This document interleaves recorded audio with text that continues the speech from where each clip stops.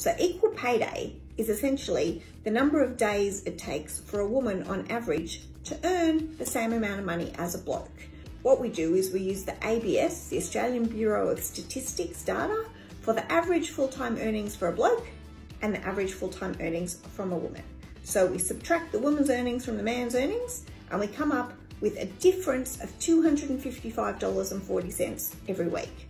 We figure out what $255.40, what percentage that is of the average women's wage, and we figure out as 15%. So then what we've got to do is we've got to figure out what's 15% of 365 days, which is a year, and we come up with the number 56. So it takes 56 extra days for a woman to work in order to make the same amount of money as a bloke on average. Now that's pretty shit, but if you're in the finance industry, it's even worse because we have a much bigger gender pay gap in the finance industry. So the bad news is if you work in finance, you're going to have to work until the 24th of September to earn the same amount of money as a bloke.